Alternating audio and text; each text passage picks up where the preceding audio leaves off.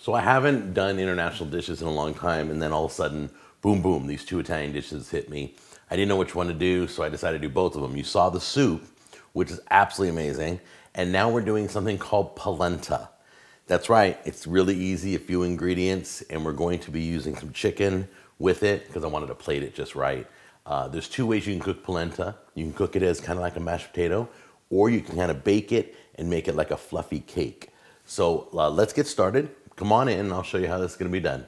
Not a lot of ingredients, so I'm gonna start by cooking my chicken. I'm going to put some Italian herbs. You can do a little rosemary, a little thyme, a little oregano, maybe some basil. And then I'm going to bake that, maybe some salt and pepper.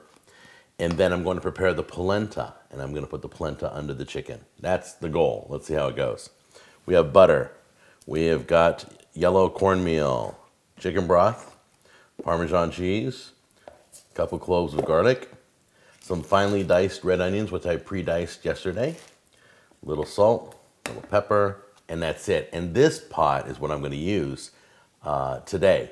It's one of the Rachael Ray cookware that I've been using all year long. So far, so good. At the end of the year, I'll tell you all about the Rachael Ray cookware and how it held up. We'll look at it together. But this one right here, I have never used. Look, it's brand new. I just washed it out. So we get to use that today. All right, let's get this chicken in the oven because that's got to be fully cooked before I make the polenta. We're gonna do some rosemary, a little salt, black pepper, a little oregano,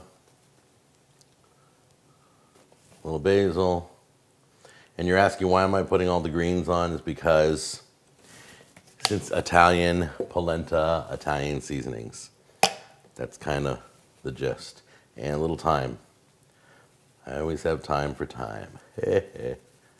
All right, let's get this in the oven and then we'll get started on the polenta. So the only thing I didn't do was prepare the garlic. So we're gonna get a few of those going. Gonna finely dice up the garlic. If you've ever seen polenta, it looks very creamy and fine, so you don't see ingredients in it. So the better you can chop up your garlic, just take your time. There we go. Beautiful. Push that off to the side. Clean that up later. And then just give it a chop. That's all I do. Okay, let's start with a little bit of olive oil in the pan.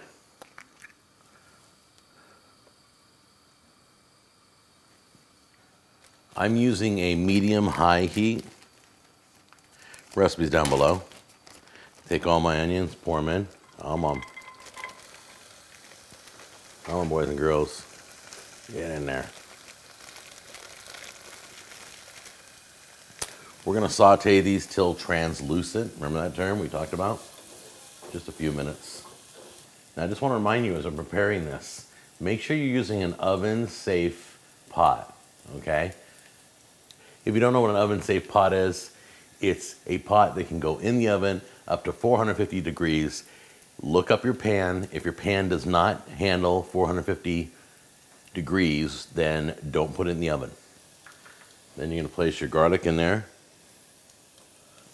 Make sure you get it all out. Don't ever want to skimp on garlic. I love garlic. There you go. And then go ahead and saute that garlic in there. My wife is upstairs. I can already smell this. It smells amazing. Okay, it's time to add the chicken broth. Turn your flame back on high. You want to bring this to a boil. Okay, now that it's at a boil, here comes the tricky part. I'm gonna lower it back down to medium, keep the boil going. You're gonna sit here and stir, and you're gonna slowly incorporate the cornmeal, little at a time.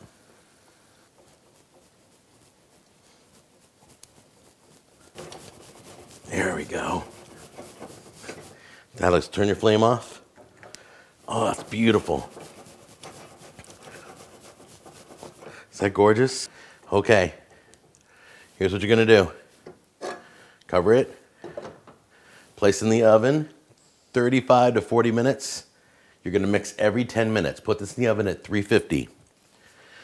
Mix every 10 minutes to prevent it from clumping. Okay, let's get this in the oven right now. Put it right here. Look at this, ready? Pooyah! Look at that steam.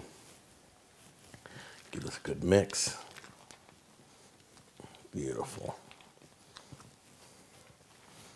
All right, so now's the time to, whoops, handle's hot. Don't touch the handle. Remember, as you're stirring this, you're gonna wanna use your pot holder, okay? Put in your butter. Black pepper, however much you want. Salt. And get it all incorporated. Always use your mitt. You're gonna have a tendency to wanna grab the handle with your hand. Do not take your hand out of the mitt this whole process, okay? Okay, here we go.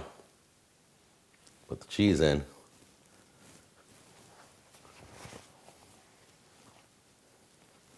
Incorporate that now. All right, we're gonna put this off to the side.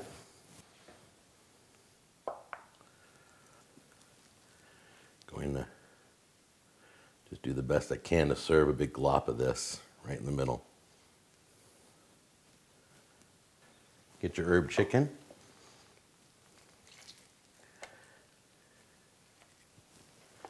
Just place that right smack dab in the center.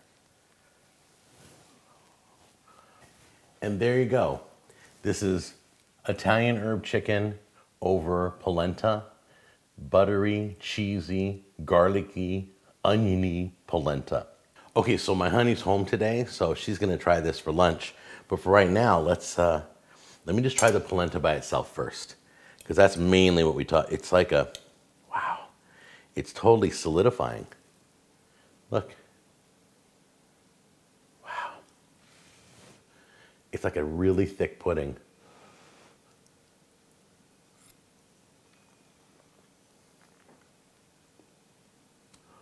Oh my goodness.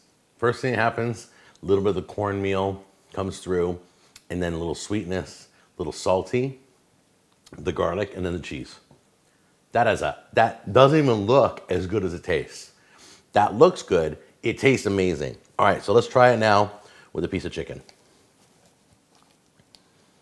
All right, here we go. Chicken with polenta on top, and it's burning hot. Burning hot. Oh my goodness, I gotta go. And you can't see me wolf this down. That was easy. Kitchen's not even a mess. I'm ready to chow down with my wife.